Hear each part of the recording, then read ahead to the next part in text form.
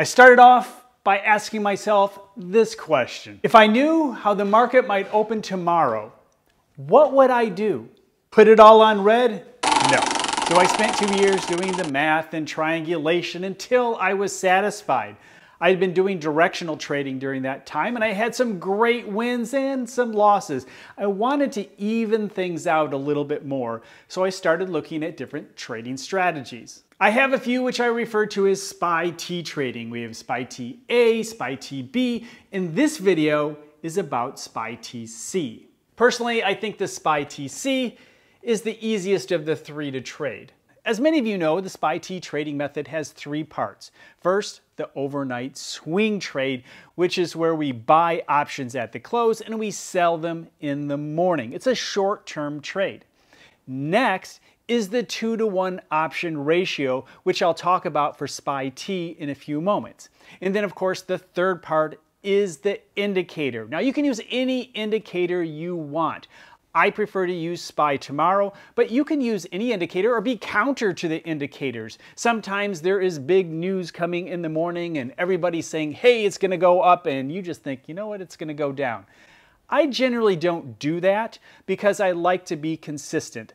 I let SPY tomorrow tell me whether it's up or down, even if I have a bad feeling about it, because I don't want to continuously second guess myself or even sabotage myself.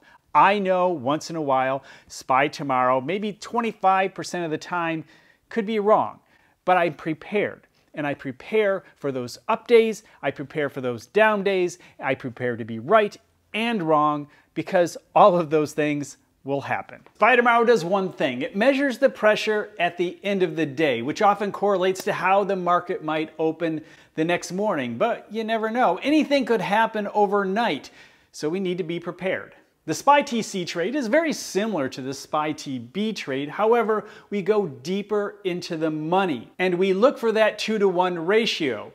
If SPY tomorrow or your indicator says it's going to be up, look for a call and then look for a put next to it about half the price. This is also helpful during these volatile times because there's just a little bit less theta to deal with, which leads me to some things we need to look out for.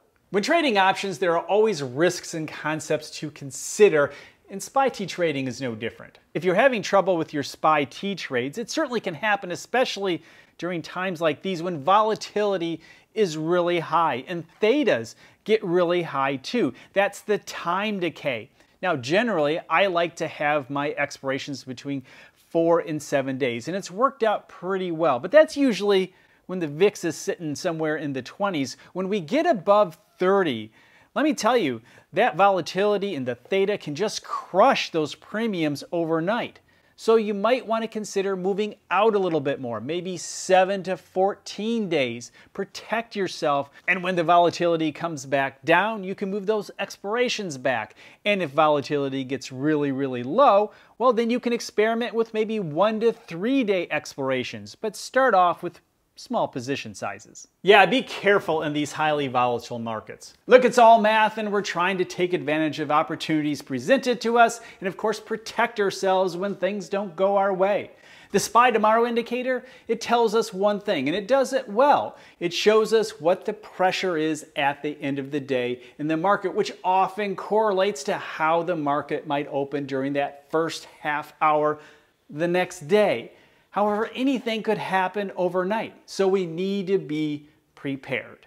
I am excited that I have videos coming up comparing the SPY T A, B, and C, as well as the straddle and directional trading, real-world situations, what happened when we bought it at night, and what happens in the morning. That's going to be fun. Be sure to subscribe so you don't miss the next upload, and I'll see you in the next video.